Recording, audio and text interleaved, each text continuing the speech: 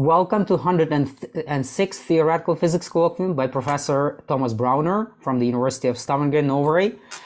He received his PhD at Charles University in Prague, which is one of the oldest universities in Europe.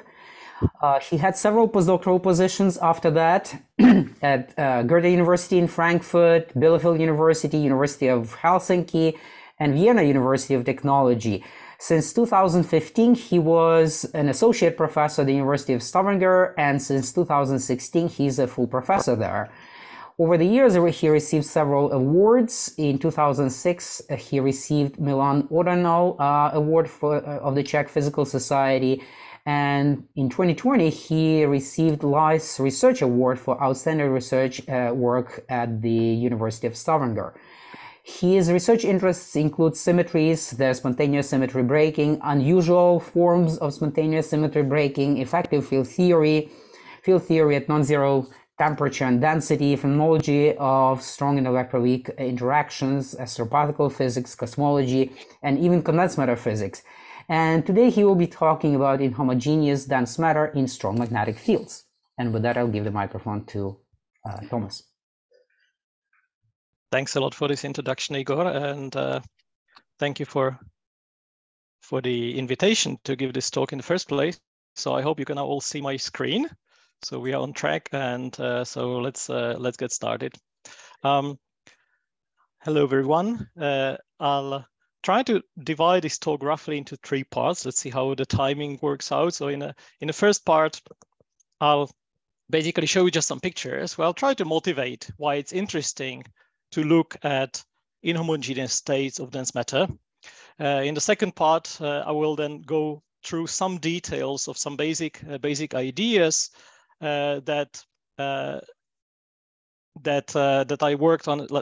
started working on about 5 years ago, and then in the last part, I'll try to flesh some more recent developments in a kind of a review style.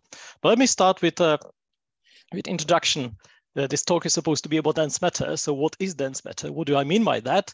Well, if you ask a practitioner, a theoretical physicist, probably they might imagine something of this sort here, like the pictures that you see here, depending on which specialization you have.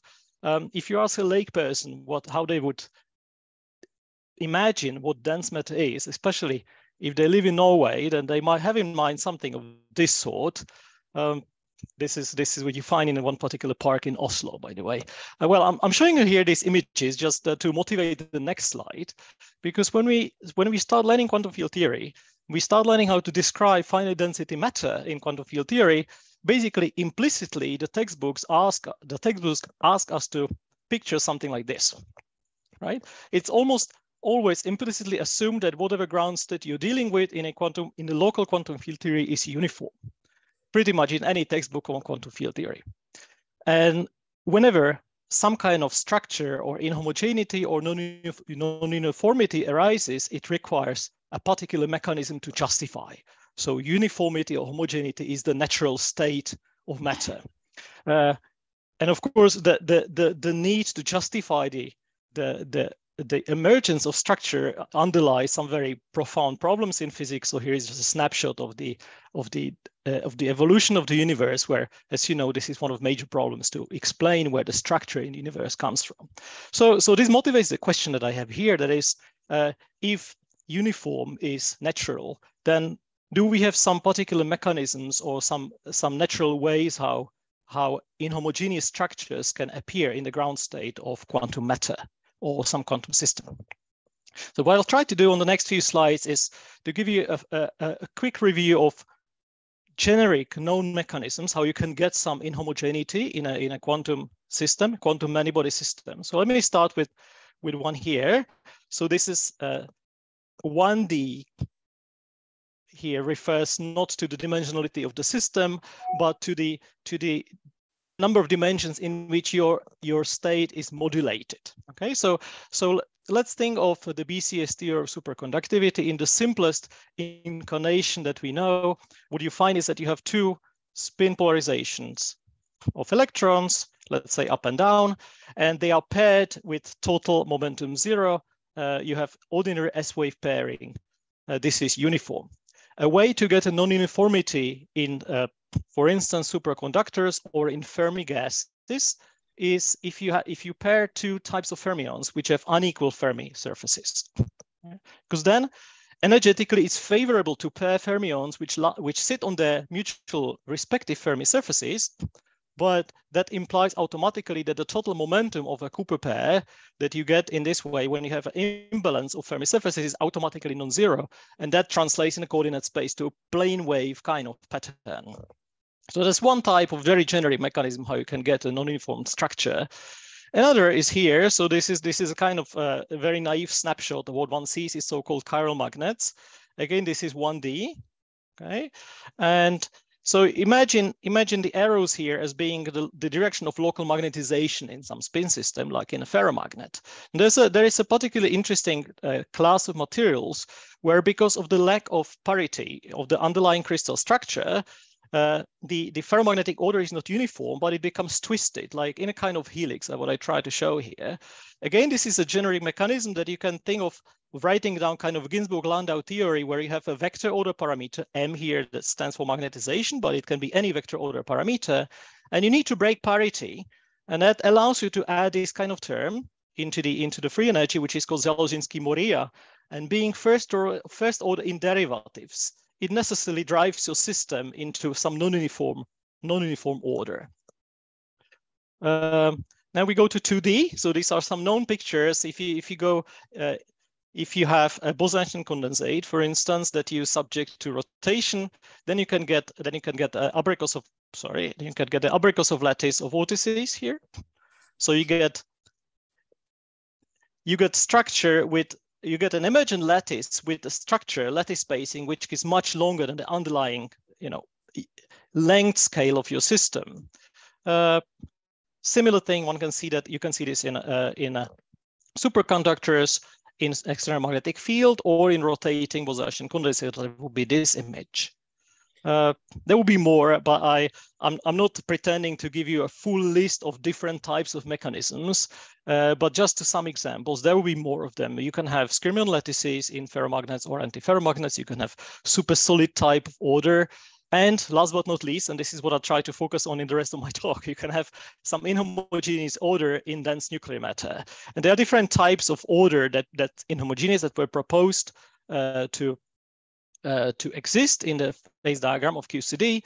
I will focus on one particular qualitatively new type of order, which is different from all those I've shown you until now.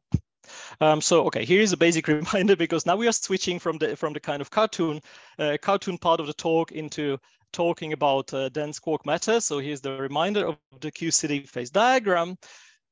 This is, of course, pretty familiar. Here, I'm sorry. Here's the baryon chemical potential on the horizontal axis, not density, okay? Baryon chemical potential. And I'm just showing to you to stress that everything I'm going to talk about in this talk pretty much corresponds to matter that sits somewhere here. Okay, so below the onset of ordinary nuclear matter. So where normally at a zero temperature, at least, we expect nothing. We expect vacuum. Okay, so I'll show you in a moment that there is a phase in the phase diagram of QCD, which displays baryon matter in that it carries baryon number, and it sits somewhere here where you don't have any nucleons. And in order to have such phase of QCD, one needs an extra ingredient, and that's a strong enough magnetic field. So this is, again, just a motivational slide to remind you that we have such strong magnetic fields. Perhaps, well, we have strong magnetic fields both in heavy ion collisions and in neutron stars. So that's the two images here. Somehow they end up to be visually rather similar, but that's not supposed to have a deeper meaning. Okay.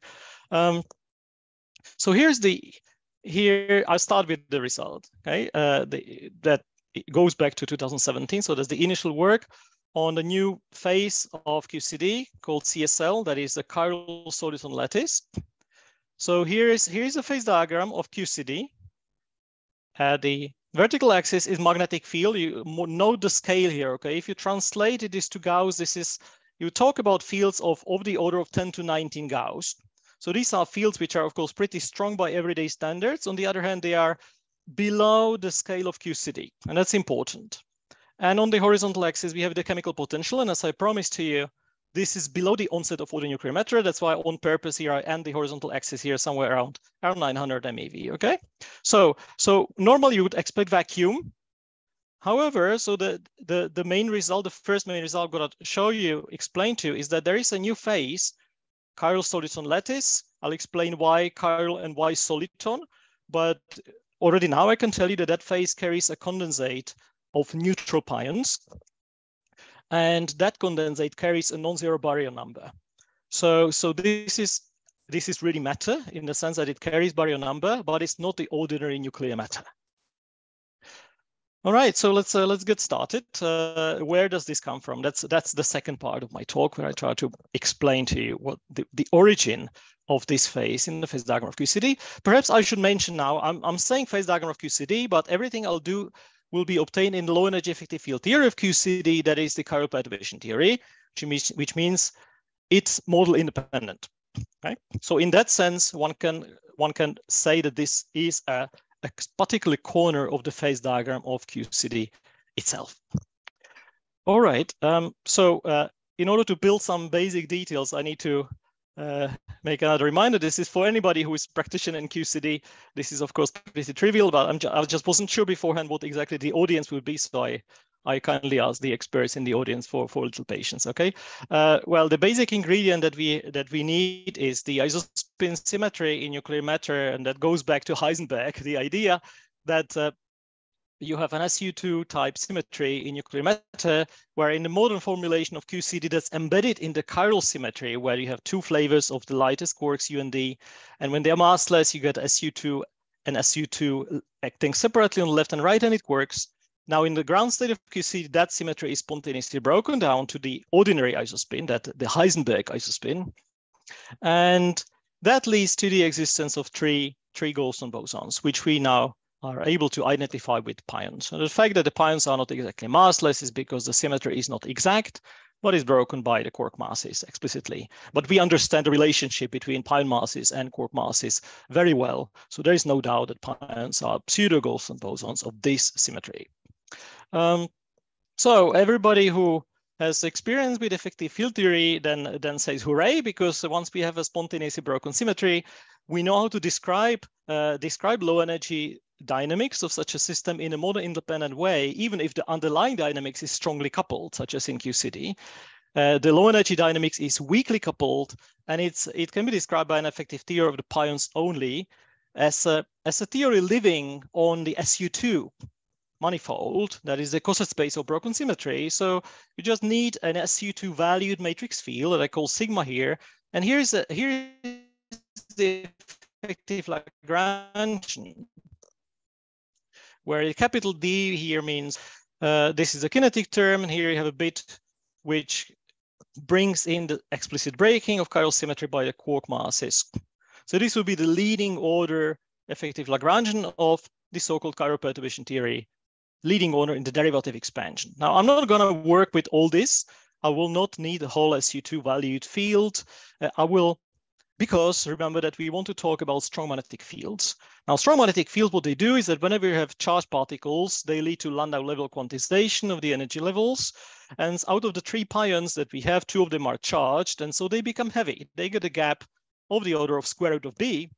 And so in sufficiently strong magnetic fields, but still weaker than the QCD scale, what's left in the low energy spectrum will be just the neutral pions. So this whole thing just boils down to an effective theory for a single real field, which is a neutral pion field, and that's my phi here. I just rescaled it to be dimensionless. So the phi, you can think of it as a phase that sits in the original SU2 valued matrix. Okay? It's a dimensionless field that's a complex phase essentially. So this is the leading order effective Lagrangian for the neutral pion only, and this should be pretty familiar, because at least if you restrict yourself to 1 + 1 dimension, this is basically the Lagrangian of a sine-Gordon model, and that play a very important role in what I'm going to tell you. Thomas? Was there a question? Yes, there is a quick question I have. Yes, please. When you have a strong magnetic field, in principle, you may need to introduce pi u and pi d as two separate quantities. You seem to have only one of them. Is that a limitation? So I assume that the magnetic field is well below the QCD scale. Right, so I introduce it as a, if you want, an adiabatic perturbation into the effective theory without any magnetic field. Okay. So that the set of degrees of freedom that you have, that's fixed in the vacuum, right? You have just the 3 pions. And as long as the magnetic field, that should be okay, as long as the magnetic field doesn't distort the ground state too much. And I'll show you later, I'll explain that the CSL phase, the chiral-soliton lattice phase, in principle, at least if you think of a quark mass as a tunable parameter, and if you tune it close enough to chiral limit, then even arbitrarily weak magnetic field will trigger the CSL phase. Okay. So in that sense, still the predictions of the effective theory based on the neutral pions field only are safe. Okay. So thanks for the question, because it may be relevant for some of the more recent ramification that I'll talk about later, but if I remember, I'll try to get back to that. Okay. Thanks. So there's one more thing we're going to need, and that we have to add to this leading order effective Lagrangian, and that's the effects of the chiral anomaly. I will not show you what you have to do to chiral perturbation theory in full glory, because we're not going to need the whole thing. I'll just remind you the basics that we learn in quantum field theory, and that is one peculiar consequence of chiral anomaly is that neutral pions couple to electromagnetic fields in an unusual way. And the anomaly is responsible for the decay of the neutral pions to a pair of photons. So this is like the thing that one learns about anomalies when in introductory courses on quantum field theory. What's slightly less well known, but is based on exactly the same mechanism, is that pion fields can also carry baryon number, and that's, after all, this is the idea goes back to Skirm, 1960, who proposed to model baryons as solitons made out of pion fields. So what you have to do is you have to add a so-called Wassermann-Witten term to the Lagrangian that I showed in the previous slide, and Wassermann-Witten term it implements the chiral anomaly of QCD in the effective Lagrangian of chiral perturbation theory for pions. Now, the whole thing is slightly ugly, but if you throw away the charged pions and you only keep the neutral pion field, then what turns out to be left of it, and at the same time think of a fixed uniform external magnetic field only, so no dynamical photons, what's left of the Wassermann-Witten term will be just one very, very, very simple term, and it looks like this, where mu is the baryon number chemical potential, B is my magnetic field, as said, and phi is the neutral pion field. Okay. So this just goes back to the same triangle anomaly that's responsible for the decay of the neutral pion into a pair of photons, where you just, in that triangle diagram, you simply replace one of the electromagnetic fields with the baryon number current. Okay? So it's the same triangle, same type of triangle anomaly. Where is the charge? I absorb the electric charge into the definition of B. Okay. Yeah, because my magnetic fields are fixed, fixed background. I treat them as a fixed background. So what this is really, and I switched also already to Hamiltonian here, that this is a Hamiltonian of the Sine-Gordon model. That's the black part, to which I added the effect of the anomaly, which happens to be a topological term. Because if you do an integration by parts here and put this nabla here on the B, then because the B is divergence less, you find out that this actually is just a surface term. Being a surface term, it doesn't affect the equation of motion. So if you want to find now the ground state of this, and I tried to justify previously that finding the ground state of this means finding the ground state of QCD in let's say moderately strong magnetic fields. Well, what you can do is that you solve the equation of motion and look for the solution, which is the minimum energy. And the advantage of dividing the analysis in these two steps is that you can ignore the anomaly term at first, because it doesn't affect the equation of motion. So you find the equation of motion coming from the Sine-Gordon Lagrangian, Sine-Gordon Hamiltonian, but that's just the equation of a pendulum, really. You have a cosine type of potential and you have a kinetic term. In one dimension, this just boils down to the equation of a pendulum. And so the solutions to that are known, and you can express them analytically in terms of so-called Jacobi elliptic functions. I'll not bother you with some explicit analytic formulas. I'll just show you some pictures here. So now think of phi, really think of the analogy with pendulum. So my pine field, as said, is a phase. So think of it as a phase, as the angle by which the pendulum rotates. So now we are not interested in solutions of the equation of motion for pendulum, which correspond to oscillations, but we are interested in solutions to the equation of motion, which correspond to winding of the angle. So think of like you kick the pendulum strongly enough so that it has enough energy to get to the highest point, and it keeps going. So this is what you get. So here's your phase as a function now of coordinate, and you have an infinite class of solutions which are parameterized by a single parameter that's called elliptic modulus. Usually it's called a little k, and it takes values between 0 and 1. And if you interpolate between these two limiting values, then k going to 0 would correspond to your pendulum having so much energy that you can basically neglect the gravity, and it keeps going at constant speed. So there will be basically a straight line here. Whereas the limit of k going to 1 would correspond to a situation where you give your pendulum just enough energy to reach the top, where it nearly stops, and then slowly passes by and goes on. So in that case, in the limit of k going to 1, you get kind of plateaus where your pendulum nearly stops, then it quickly swings through the lowest point, then another plateau where it nearly stops, and so on. An interesting thing to look at is the gradient of this solution, and that's because on the previous slide, I showed you that here we have a bit in a Hamiltonian which looks like mu times something, and that just means that something has the meaning of the corresponding charge density. And since mu is the baryon number chemical potential, this bit here, b dot nabla phi divided by 4 pi square, has the physical interpretation as a baryon number density. So if you look at the gradient of the solutions, and you see the kind of domain-like structure, especially for the solutions which have like a plateau here and then quickly swing through some point and the plateau again, you find peaks in baryon number density separated by regions where you have basically no baryon number. And so you can think of such solutions as a stack of domain walls which are stacked on top of each other. Now, of course, I'm showing you a class of solutions, and then the question arises, which of these is the ground state? Well, for that, you just have to evaluate the energy of the solutions and plug it back to the Hamiltonian and see. And the answer is that one can find what the ground state is implicitly. So the optimal value of the elliptic modulus is implicitly related to the baryon chemical potential and magnetic field by this simple formula. Well, which is simple enough if you remember this capital E is the complete elliptic integral of the second kind. Maybe a bit difficult to imagine what that really says. So here is the value of the elliptic modulus in the ground state as a function of this combination here. So mu times b divided by some constant, okay? So what happens is that at certain critical value of magnetic field, which corresponds to this combination being equal to 1, you for the first time start to see these topologically non-trivial winding solutions as the actual ground state of your system. At that point, when that happens, k equals 1, that corresponds to a single domain wall.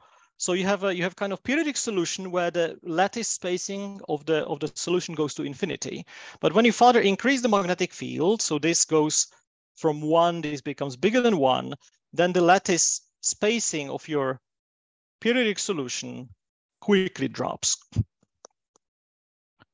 So let me show you again the picture I started with. This is the phase diagram once again. The critical magnetic field above which a non-trivial soliton lattice starts being a ground state of QCD, that's this black thick line here. And this line is shown here for the physical value of pion mass, that is 140 MeV. But you see in what I showed you here that, well, when you tune the pion mass down to 0, then the critical magnetic field will also go down to 0. In other words, if you try to draw this phase diagram and see how the location of this phase transition depends on the pion mass. If you decrease the pion mass, it will go all the way down to 0.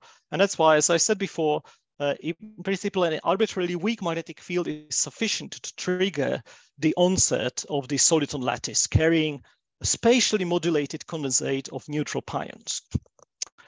Now, something interesting happens somewhere up here. It turns out that as long as you trust chiral perturbation theory, and that's a question of whether you actually should or you shouldn't, but as long as you trust the chiral perturbation theory, still at chemical potentials and fields that are somewhere up here, it turns out that at this upper thick black line, the soliton lattice solution I'm just showing to you becomes unstable because the charged pions become tachyonic at this line. And it appears that there should be some farther phase transition to some yet other phase, even more exotic, which should carry a mixture of condensates of neutral and charged pions. There's a very interesting recent paper by Andreas Schmidt and his PhD student, Geraint Evans, who took our work seriously, and they looked at what happens just around this transition. And they argue that what happens here is basically onset of kind of type 2 superconductivity, where you get abricose vortex lattice of charged pions, except that it's kind of inverted to what you normally see in type 2 superconductors, because what you normally see in type 2 superconductors is that you first trigger the abricose vortex lattice or vortices, and then sufficiently strong magnetic field will kill the superconducting order altogether. Instead, what you find here is that you need sufficiently strong magnetic fields to bring you to the vortex lattice from uniform state to a vortex lattice in the first place. So this is the result that's published earlier this year. If anybody is wondering why I have two lines here, let me answer that question right away without anybody asking. So the thick black line here, that's an exact numerical solution obtained for the physical pion mass 140 MeV. The dashed thin line here, that's the same type of onset of charged pion condensation in the chiral limit. So you see that the pion mass here actually plays very little role, and that's simply because we are in the region of magnetic fields which are much bigger than pi squared here. So that's why going close to chiral limit here doesn't really make much of a difference.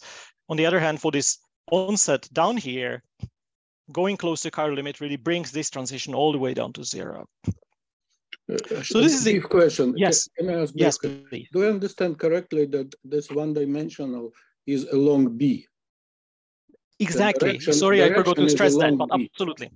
Yeah, okay, and one can see why here, because you see here that you want the gradient of phi to be along B to really minimize the energy. Okay. Mm-hmm. Thank you. Thanks. Okay. So this is pretty much the end of the second part of my talk, when I wanted to take you through some details of where this chiral soliton lattice phase in the phase diagram of QCD comes from. You see that mathematically one doesn't really need much more than the pendulum equation. That was all work done back in 2016-17. So now in the remaining time that I have, I want to briefly take you through some more recent results which basically built on this. So one thing that you might be wondering about already at this stage is, sorry. Yes. Tomas, can I ask a quick question about this new phase here, this abricose vortex lattice?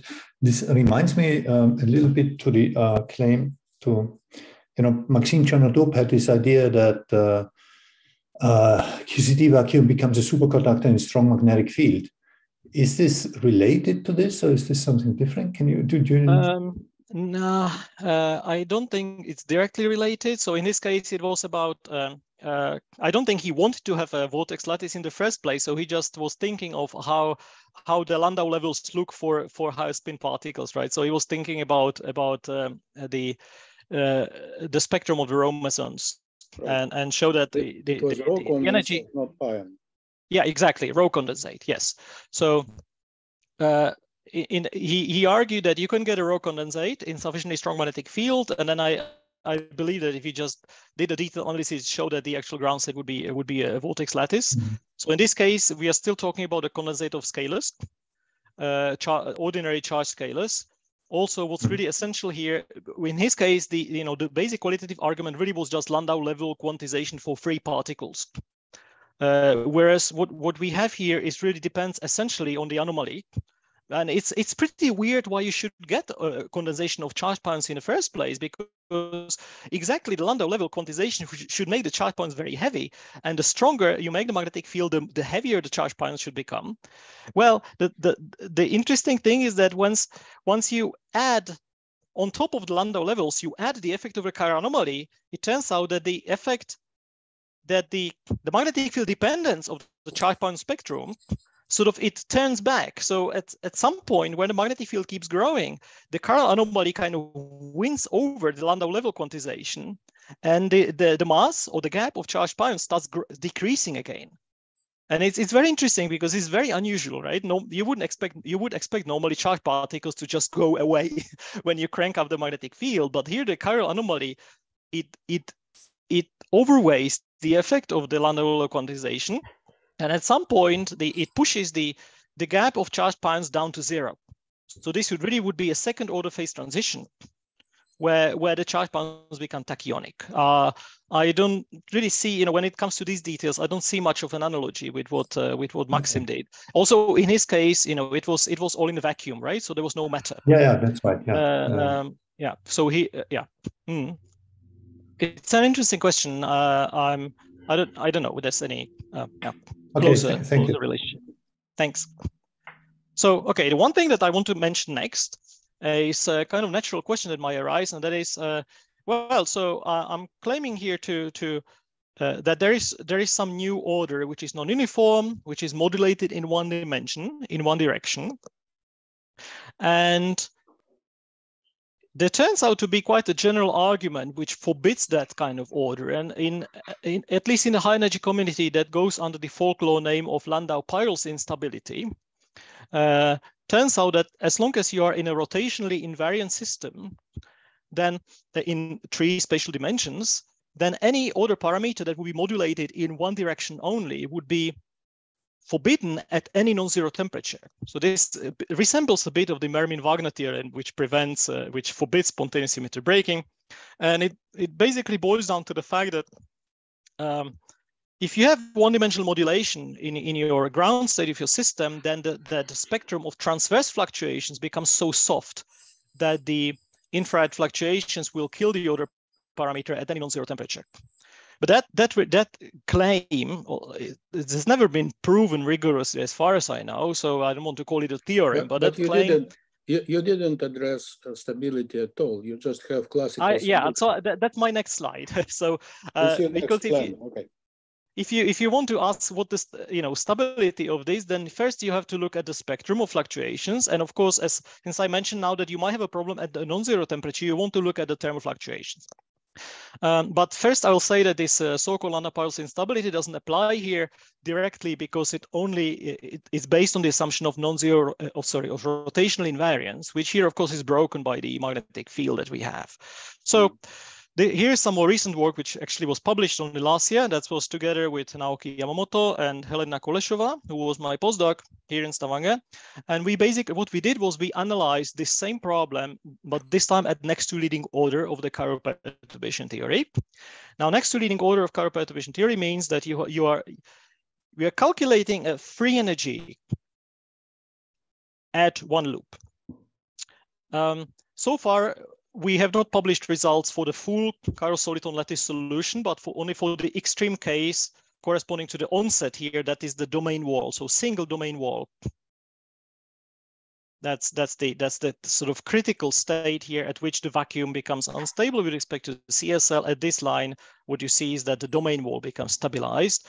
So what we did is basically take that domain wall solution and calculate one loop free energy on that domain wall background. So it's not entirely trivial because you have a solitonic background on which you have to first find exactly the spectrum. It's possible because of this analogy with the Sine-Gordon model. The spectrum is known. It's a band spectrum for the CSL state. One can calculate the one loop free energy. It requires some work, but we managed. And surprise, not only do the thermal fluctuations do not destabilize, the chiral solid lattice, they actually stabilize it even farther. And so that's that I try to convey on this picture here. So this is the same type of phase diagram as I showed you before. So magnetic field on the vertical axis and chemical potential on the horizontal axis. The dashed line here, that's the original location of the phase transition I was showing here on the previous slide. So this one here. Okay, so that's the leading order result here. And then I have basically the same, we located where the transition is at next to leading order of the derivative expansion. The black line here, which is slightly hidden here, that's 0 temperature, but next to leading order, so including one loop effects. And then you have these orange and blue lines correspond to some non-zero temperatures. Orange is for 40 and blue is for 80 MeV. And the important thing I want to point out to is that as you see, when you crank up temperature, the location of the phase transition moves to the left. So it means that it takes lower magnetic field and lower chemical potential to trigger the onset of the CSL phase. And eventually, this is actually not difficult to understand because you have the two phases. Here you have a vacuum, and here you have the CSL. In the vacuum, your excitation spectrum just contains usual pions, which have a mass of 140 MeV. And here in the CSL phase, well, you break spontaneously translation invariance, so you have a gapless mode there, which is a phonon. It's always there. It's always gapless exactly by the Goldstone theorem. And so, when you calculate the pressure of thermal fluctuations, here it's much easier to excite the low energy excitations because they're gapless. So this phase always wins. And that's why this is not ordinary second order phase transition. It's more like a topological type of phase transition. And the difference in the qualitative difference in excitation spectra causes the thermal fluctuations to further stabilize the state. Sorry, but it seems like you are turning around the Landau-Peierls argument around. It was precisely because of those massless gapless modes that essentially destroy the position of your domain wall. And now somehow you are turning that around and saying it stabilizes. I'm not sure I understand. Right. So the Landau-Peierls instability thing, I just wanted to mention, but it doesn't really apply here at all. But so the thing is that when you have rotation invariant system, the rotation invariance broken spontaneously by your one-dimensional order forces the transverse fluctuations to have a quadratic displacement relation. So what you find if you look at a spectrum when you have one-dimensionally modulated order parameter, you find that typically you have some Goldstone boson which has linear dispersion relation along the modulation and a quadratic in the two transverse directions. And it's that quadratic dispersion relation which really is the problem because it leads to strong infrared fluctuations, and it leads to the usual kind of logarithmic singularity of the 2-point function at long distances at any non-zero temperature. That's really essential. And one can show that quadratic dispersion relation of the transverse fluctuations of the order parameter really is a consequence of breaking rotation, spontaneously breaking rotational invariance. In our case, rotation invariance is broken by the magnetic field. And when you can calculate again the spectrum exactly, and you find that it's linear in all directions. So you have just ordinary kind of phonon gas. There's nothing wrong with thermal fluctuations in the CSL. It's just a phonon. It's just a gas of photons, if you want, with phase velocity that's slightly anisotropic, depending on the direction. May I say something? If you find stability, I am not surprised. I just wanted to make the comment that have you been able to track that this instability, that the stability is connected to the topology? Because we found exactly the same. We studied a system of the magnetic DCDW, which is inhomogeneous also, and in a magnetic field, and it has a chiral anomaly contribution to the theory. And when you study the fluctuations, we found that the soft mode in the transverse direction disappears precisely because of the topology contribution. And how do we know? Because you can trace back and see that there are certain coefficients beta in the expansion of the fluctuations low energy theory that would not exist unless you have topology, non-trivial topology in your system. Okay. So I would say, I don't know if you were able to trace the origin of the stability, but I would say probably it's also related to the fact that you have a topology, non-trivial topology in the system. Thanks. So first of all, no, I'm not saying that it's surprising that the phase is stable. I just wanted to mention, in case there was anybody in the audience who is aware of the Landau-Perls instability, because that somehow that, for instance, affects the chiral density wave type of order that people have discussed quite vigorously in the context of QCD phase diagram, because there you don't have a magnetic field, you really have isotropy, and so you shouldn't have such one-dimensional modulation at any non-zero temperature. So this really affects large parts of QCD phase diagram, at least phases that were conjectured to exist in a large part of QCD phase diagram. So that's why I mentioned that, but it doesn't really apply to the problem that we are studying. And so I'm not saying that it's surprising that the Landau-Perls instability is not there. We were a bit surprised when we found that really the thermal fluctuations further stabilize the state. But regarding your comment on the transfer fluctuations, the transfer fluctuations are there, and we have the spectrum explicitly, and we just find that in all three directions the fluctuations have a linear dispersion. They are gapless and they have a linear dispersion relation, which simply means that you don't have any kind of thermal instability. You don't have soft mode. All of them are none of them is soft, right? That's what do you mean by soft modes? No, linear is soft by definition. Yeah, exactly. So they are soft in the sense that they are gapless, but they have a linear dispersion. Well, yeah, but I mean soft in the sense that they are K4 instead of K square. No, sure, of course, yes. The energy is proportional to momentum. It's linear in momentum. Exactly, that's the that's our spectrum. The phase velocity only is somewhat anisotropic. So it depends, of course, it's different along the magnetic field and in the transverse directions, but the energy is linear in momentum in all three directions. Yeah, it's the same thing in our case. So that's I'm not sure if I can. Yeah. No, I'm not sure I can blame. To mention that I think that the origin, I expect the origin will be the same. That is connected to the non-trivial topology of the spectrum that you have of the theory. I can't tell. I'm not sure. By default, I would think that it should be connected to explicit breaking of rotation invariance by the magnetic field, but to what extent the topology of the spectrum plays a role, I'm not sure. Yeah, I don't think the breaking of the rotation by the magnetic field is enough to ensure that. So I encourage you to explore more on that. Okay, let's move on. Yes, thanks.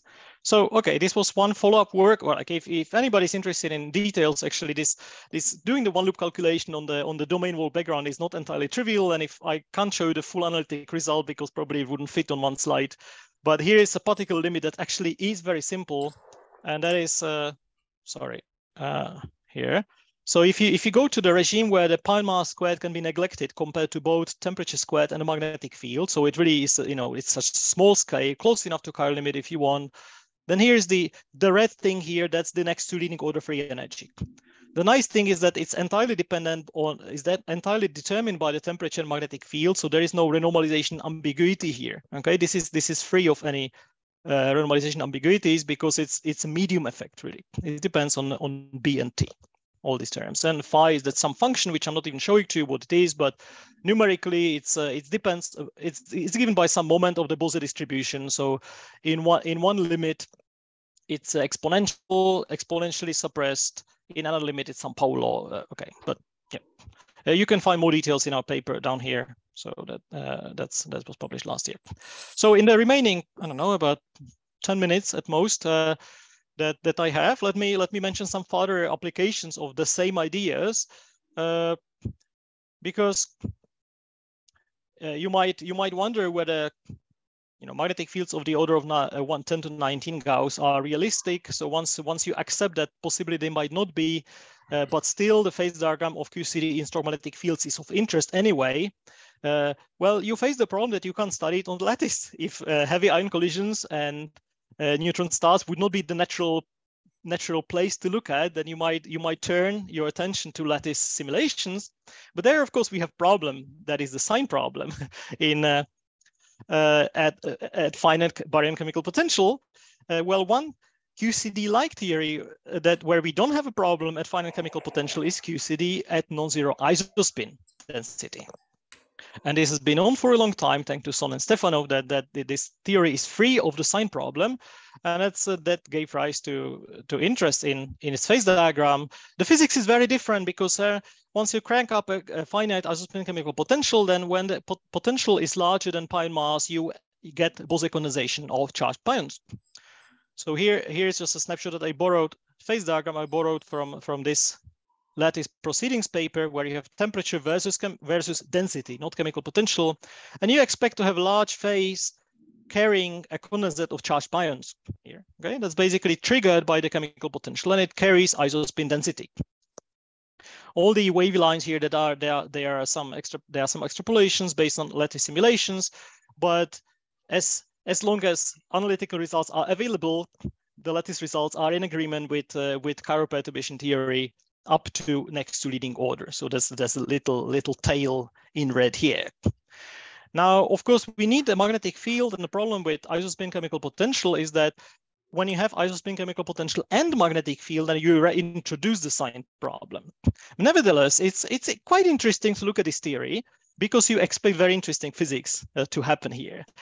And one reason for that is, well, your pion condensate here that just arises from isospin chemical potential being large enough carries electric charge because it's charged pions. And so when you crank up magnetic field, well, this becomes a superconductor.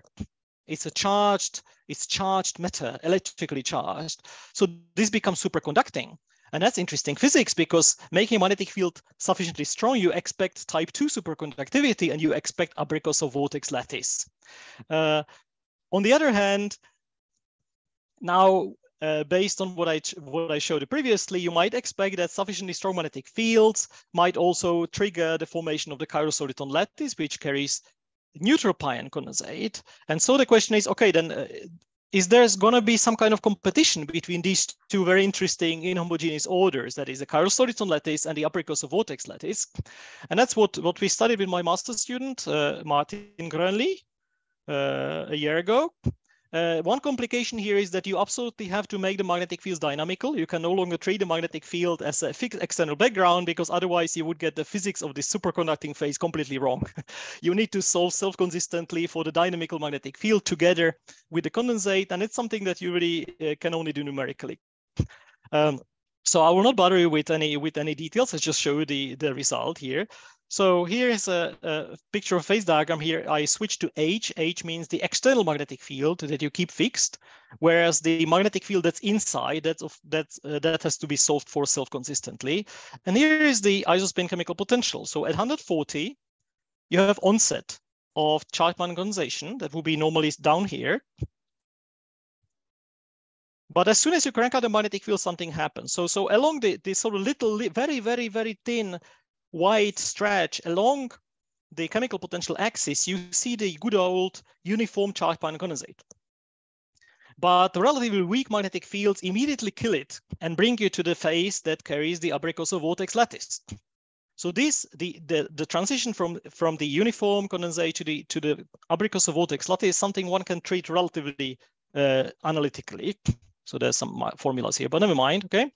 On the other hand, if you just completely ignore the charge pion condensate, you find that somewhere up there, you find the chiral-soliton lattice. And again, the transition from the vacuum to chiral-soliton lattice, that's easy. I showed that to you before in QCD with baryon chemical potential. What's really difficult and what requires some hard numerical work is the transition, is the competition of the two phases. That's a first order transition. You don't have any simplification based on any assumption of some order parameter being small or something. You really have to do brute force computation of the free energies, the Gibbs energies of the two different orders and compare them. And it's what you find here. So you have a very large domain on the phase diagram, which carries the Abrikosov lattice of charged pion condensate. Then you have a part of phase diagram that carries the chiral-soliton lattice with the neutral pion condensate. And the two condensates repel each other, so they don't coexist. You have either charged pion or the neutral pion condensate, but not both. From the picture, you can see here that there is some kind of critical minimum magnetic field, and that corresponds to this triple point here, where you need to cross to get a chiral-soliton lattice, and that's something like 0.8 GeV squared here. Right?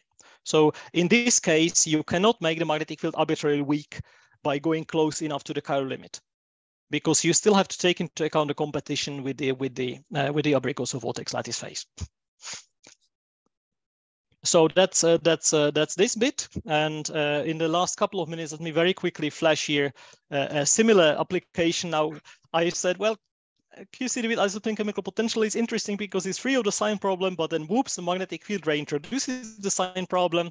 So the question is, well, is there some theory where you can have both the chemical potential and magnetic field and still have no sign problem? So that in principle, you could study inhomogeneous order on the lattice. And the answer is yes. What you can do is that you turn your attention, to theories which are QCD-like in the sense that you change your gauge group and you change the representation in which the quarks sit, so that the quarks sit in a real or pseudo-real representation. Typical example would be two-color QCD. So replace SU3 with SU2, fundamental representation, that's pseudo-real, or quarks in the adjoint representation, that's real. Or some people like the G2 gauge group, it has all representations are real, so that makes you happy. Again, the physics of these theories is very different, because now you can make a baryon out of two quarks. When quarks sit in a real representation, you can put two quarks together to get a baryon. So now baryons are bosons. So you have, either mesons are bosons or baryons are bosons, and you have competition of two kind of condensates, either baryonic or mesonic if you want. Turns out that in this whole class of theories, you can make it free of the sign problem in simultaneous presence of baryon chemical potential and magnetic field, as long as you adjust the electric charges of the two flavors of quarks. So you need the charges to have equal magnitude and opposite sign. If you do this, then you're happy, then you have no sign problem. And in principle, it means that these kind of theories, you can study the presence of the chiral soliton lattice on the lattice. In principle, I'm not saying that's easy, but in principle, it should be possible without a sign problem.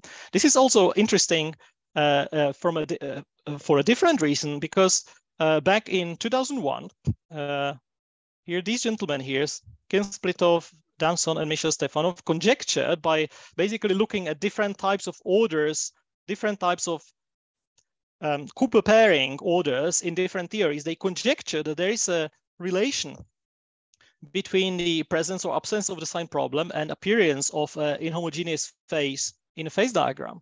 So somehow by having a sort of enumerating a list of known examples of theories and coming up with some others, they conjectured that as long as your theory doesn't have a sign problem, that is the Dirac determinant, the determinant of the Dirac operator is positive, you cannot have an inhomogeneous phase in a phase diagram.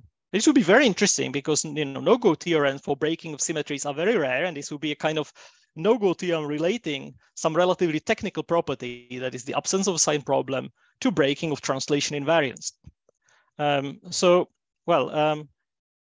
I can tell you that the conjecture is disproved now, so that's the last thing I'll tell you. And this is work that we have done together with my PhD student, Georgios Filios, and Helena Koleshova, whom I already mentioned previously. This is a phase diagram of the class of real and pseudo-real theories, where you have vacuum, of course, at small chemical potential. Then you have a condensate. Now, this time not of charged pions, but here condensate of dike quarks. We have a baryon chemical potential, and when that exceeds the vacuum mass of pions, the dike quarks, that is the baryons, start condensing. At the same time, at sufficiently strong magnetic fields, you can have this chiral soliton lattice phase. And well, turns out that phase survives.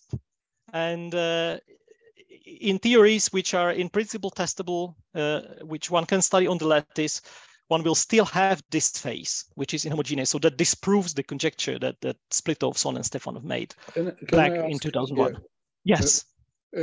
So of course, the scalar dike quark in this two-color theory are also masses. So your chiral Lagrangian with pions alone is not correct, right? You need to include pions and dike quark. So you did everything here, right? Yeah. So in vacuum, the dike quark is the same mass as the pions. That's why what I call M pi. Okay, they have all the same mass. and you have to extend the chiral perturbation theory because the flavor symmetry is different. So for two quark flavors, you no longer have chiral symmetry SU2 left cross SU2 right cross U1 baryon, but you have a flavor symmetry which is SU4. And that's spontaneously broken. In pseudo-real theories, it's broken down to SP4. In real theories, it's broken down to SO4. The pseudo-real are a bit simpler because then what you get is you find 5 Goldstone bosons, which are 3 pions and the diquark and the anti-diquark. And so that's basically you have the competition of those. Thanks to my choice of electric charges, the diquark is neutral, electrically neutral. And so that's why you have this actually is a superfluid. You don't have to bother with dynamical magnetic field because this is ordinary electrically neutral superfluid. And that order, which is uniform superfluid order, competes with the chiral-soliton lattice carrying the neutral pion condensate. We have done all that. And the result of that analysis is that, well, the two orders compete, and at some point when magnetic fields become strong enough, you just go into the CSL phase. Okay, but that's very specific choice. Yes, yes, of course. I mean, the motivation there was really to come up with an example of the theory, which in principle is free of sign problem, and so could be studied on the lattice, where you could have, an example of a theory with an inhomogeneous order that in principle could be studied on the lattice. Yeah. Okay. I will skip one slight technical detail on this, and I will jump to my conclusions because I'm running out of time. So everything I've been telling you here was basically work that I have done together with my collaborators. Naoki Yamamoto was absolutely crucial because with whom we did the original work, and then Helena Koleshova, Georgios Filios, and Martin Grönli. There were other people, other groups who have worked on the same. So one thing that's very interesting from the point of view of Heavine collisions is in principle you have the same effect if you replace magnetic field with rotation. And it's of course is known already in mechanics that to some extent rotation and magnetic fields have very similar physics. And so it turns out that if you take QCD without magnetic field and you make it rotate, you can also trigger a transition to a state which is a chiral-soliton lattice. It depends what configuration exactly you choose. You have different types of condensate. So here, if you can have still a condensate of neutral pions, but that in presence of rotation turns out to require to have 2 different chemical potentials. So both for baryon number and isospin. If you want only one chemical potential, you can still make it, but then what turns out to condense is not neutral pions, but the eta mesons. So this is some closely related work that was done in the last couple of years. And finally, the last thing is that earlier this year, people in Japan have tried to answer the question that's very natural in this context. And that is, well, if I claim that I have a state of matter which carries baryon number, but is not made of nucleons, so how can I actually create such state of matter? So there are 2 groups simultaneously here and independently, as far as I know, they try to look at the dynamical formation of the chiral-soliton lattice, basically the dynamics of the transition through basically quantum tunneling. So quantum nucleation of a domain wall, which would be first finite, so a kind of disk domain wall, which would be surrounded by a vortex ring. And the initial results that were published are not terribly optimistic from our point of view. So it turns out that for the magnetic fields that are of the range that I've been showing you here, it appears that the nucleation rate still is exponentially suppressed. One would need to crank out the magnetic field farther up by a factor of few, let's say, to kill that exponential suppression of the nucleation of the domain walls. But perhaps this is something that will require some further studies because the 2 groups that, as far as I know, they use some rather simple estimates. But that's really all I wanted to tell you. So I'll just flash here my summary, where in comparison to to the mechanisms for generation of inhomogeneous order that I showed you in the first part of my talk, the formation of the chiral-soliton lattice is a new type of mechanism which is based on linear coupling between some pseudoscalar field and a background field, which is magnetic field in our case. The name chiral-soliton lattice was not coined by us. It already exists in condensed matter, and one has this kind of phase which is mathematically pretty identical in magnets, in chiral magnets. But so this the realization in QCD that's new, and that was the subject of my talk. Of course, if there were any other realizations of the same generic mechanism, how we could create a soliton lattice state in quantum matter. That will of course be extremely interesting. But I'll stop here because I'm running out of time, and thank you very much for your attention. Thank you very much for a very nice presentation. So we'll go to questions now. So if you have questions, please raise your hands, and I'll take them in the order of the hands. I want to start with the first question since I don't see any hand yet. As you may know, I was always trying to understand a little bit better the mechanism that leads to this subcritical value of the baryon chemical potential formation of matter. The naive idea is that it seems almost like magical. So one place that I'm thinking is kind of requires a little bit of additional digging is the assumption of the chiral perturbation theory. Essentially, you are taking f pi and m pi as those in vacuum. Now, in the presence of a very strong magnetic field, both are supposed to be growing with the magnetic field. And as far as I understand, that will basically possibly even remove this possibility of the chiral soliton lattice. Is that true? So that depends. First of all, as I said before, if you just play the game that let's forget about phenomenology and just play the game, okay, is this phase, can it exist in the parameter space of QCD? Then you can just tune close enough to chiral limit. And then, as said, it makes the onset magnetic field arbitrarily small. And in that case, you don't have to worry about any dependence of m pi on f pi on magnetic field because you basically are so close to vacuum that the dependence is just, doesn't matter. Of course, this question that you raised was very relevant for this work that we did on QCD-like theories, because there it turns out that unlike in QCD itself, where this transition between the CSL and vacuum is it's a hyperbola, so you can think of making mu sufficiently large, and then even if you keep m pi fixed by making mu sufficiently large, you can make the magnetic field that's needed small. But in this case, that's not true anymore. So if for the QCD-like theory, because you have the competition with the diquark condensate, the transition curve here saturates and goes to some finite limit. So you really you have some threshold magnetic field, which even in the chiral limit, you have to get over. And so there it was a very relevant question. And so that's why I didn't mention it, because it is slightly technical, but in that work here that I mentioned here, we actually took into account, at least as a matter of principle, the dependence of m pi and of f pi on the magnetic field. And we needed some input, and so we used basically existing one loop results, for the B dependence of f pi, and we could show that for theories, for some of the QCD-like theories, at least, the value of the magnetic field that's needed to cross this transition is under the control of the derivative expansion of chiral perturbation theory. And so which theory is that is? Well, I skipped that bit. So here it says theories with large enough D. So I have to tell you what D is. D is the dimension of the representation of the gauge group in which a single quark flavor transforms in. So let's say for fundamental SU3, D would be 3. 3 is not large enough. So we looked at two-color QCD where D is 2, and that's even worse. And the two-color QCD really is a marginal case where we can only claim that the presence of the CSL phase here is consistent with what we know about the B dependence of f pi, but we can't really make a claim conclusively that one can actually reach the magnetic fields needed for the transition. But you can imagine theories where you just take a sufficiently large gauge group, a sufficiently large representation in which the quarks sit. You need a large enough gauge group in order that the large number of fermion degrees of freedom doesn't take you out of the confining phase. So you need to simultaneously take a large gauge group and a large representation in which the quarks sit.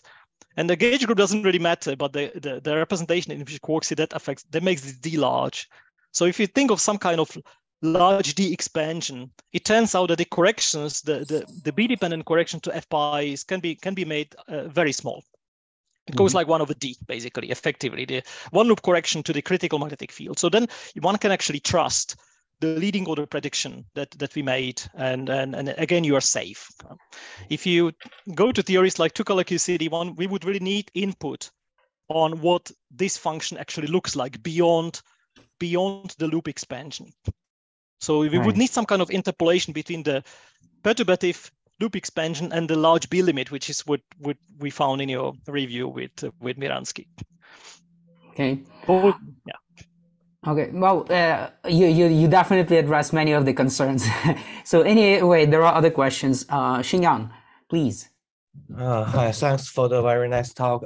I have a question about in the end, they are talking about in the future, we can do things in the rotation, but I have a very general question. Maybe I'm stupid, but there are many papers regarding rotation in heavy collision, but the thing is they are all doing the things in the rotation frame, and I didn't find any paper give a conclusion how to transfer the result to the live frame.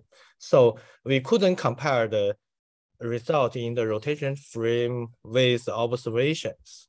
And in fact, there are several papers about the things in the in live frame with rotation, but the Lagrangian seems incorrect. In fact, Igor also have a paper regarding that, but we know that the Lagrangian is problematic. So okay. do you have any comment on how to? I'm afraid not, because I have not done these studies myself. So I said the works already exist. Okay, these are references. So if you just look for Huang, Nishimura, Yamamoto, so that was the original work, and then Nishimura and Yamamoto, they did the same thing with eta meson condensation. I don't know all the details of how they have done that. So unfortunately, I don't think I can answer that question, whether there is something wrong with their approach or not. That it's of course the rotation enters through the metric, so not only through the anomaly in that case. So that's why the two cases are not exactly equivalent, the magnetic field and rotation. But as to whether there's any problem with implementing the rotation, I don't really know. Sorry. Okay. Next question, Tomas. Go ahead. Yeah. Hello, Thomas. Hi. Nice. Yeah. Nice to see you again. Yeah. So my question: can you show me the plot, the dependence K over the B? So yes. elliptic. Here. Yes, here. Yeah. Yeah. So as I remember, K value has two edges. So 1 and 0. Yep. So if it equals to 0, it looks like a simple sine or cosine, and it equals to 1, it looks like that's the domain wall. The tangents. Yeah. Yeah. So can you comment what's going on in physical language? So why in and does it is it true that without magnetic field it's look like a domain wall? Yeah. So you need the magnetic field to stabilize the domain wall. Otherwise, of course, the domain wall exists as the solution to the equation of motion, no matter what, because the anomaly term in Hamilton doesn't affect the equation of motion. It's a surface term. So all the solutions with any K, they exist even in zero magnetic field. But if you ask what is the ground state, what is the lowest energy state, then of course that's where the magnetic field and chemical potential enter through the anomaly. Otherwise, these two limits that you mentioned, so you can think of the K goes to 0 limit. For instance, if you look at this parameter here, you can think of that as corresponding, for instance, either to making B large or mu large, or making M pi small. So when you go to chiral limit, you basically approach that state with K going to 0, where, as you said, you have a sine or cosine. Well, in the language of my field I call phi, that just means that phi is linear. It's a linear function of coordinate. Yeah. But if you translate it into what the actual quark bilinears look like, that means that you have a chiral condensate and you have the neutral pion condensate and you have a kind of spiral. This is really just the chiral density wave. Okay? Yeah. The CSL state, when you go to the chiral limit, is identical with the chiral density wave state. the opposite limit, so that when k goes to 1, that really corresponds to a single domain wallet. This is the solution. Okay, you can see it here. Actually, it's very simple. No Jacobi elliptic functions or something. Yeah. So that's it. This is well known also. Yeah. Thank you, Thomas. Okay. Next question, Graziano Mileto, please go ahead. Okay. Thank you for your talk. What are the mathematical expressions of the magnetic and electric fields that you have obtained? Did you show them? Have they been experimentally verified? So I assume here that the magnetic field is a fixed, constant, uniform background. So I don't have any electric field, because I don't think of electromagnetism as a dynamical. This is just QCD in a fixed magnetic background. Now, if you ask how big the magnetic field should be, so that was on the phase diagram picture that I showed here, in the, let's say, more commonplace units, 0.1 here, this is roughly 10 to 19 Gauss. Okay, so then you may ask the question, so if you don't just want to be formal and ask, okay, can we reach such fields in nature? It appears that the answer depends who you ask. If you think of neutron stars, typically when you talk to astrophysicists, they would tell you that you're crazy, that this is like several orders of magnitude beyond like what you might hope to see in magnetars. Igor might know better, but I would guess that the optimistic guess would be somewhere around 10 to 15 Gauss.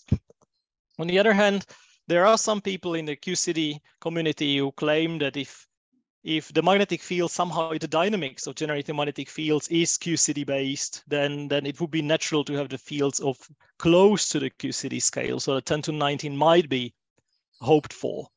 I try to avoid this question because I would be on very thin ice there. One thing that I didn't say, that if you sort of play the game and assume, well, okay, can such fields exist in neutron stars? Interestingly, you might ask yourself, well, what is the baryon number density that the CSL state would carry, right? Because then, well, I'm claiming here that you have a new state of baryon matter. And okay, what is the density? And it turns out that I don't have a plot in this slide, in this talk, but you can calculate that, and you find that you can actually quite easily reach, within the parameter space I'm showing it to you here, you can quite easily reach density several times the nuclear saturation density. So it's kind of, the density itself is in the right ballpark. The only question is whether the magnetic fields one could actually hope to see that would be this big. And so they certainly haven't been seen. So in that sense, yeah, I'm not sure if that answers your question. Okay, I guess since you mentioned something about me, I guess I could add one little thing, that potentially why astrophysicists are kind of often skeptical about these things, because essentially the redistribution of the energy density between the magnetic and the matter part, and finding sort of a natural mechanism that could generate such huge magnetic fields that are basically larger than the energy density in the matter is kind of by itself a bit difficult. But yeah. I don't see any raised hands, but I did see that there is one question that I have unanswered. When you are studying from the vacuum, it's sort of slightly related to the previous question. You're essentially saying that the magnetic field is not too strong so that we could stick with the pion masses and the decay constants like in the vacuum. Mm-hmm. On the other hand, you're saying that the pi plus and pi minus are sufficiently heavy that you could neglect them already.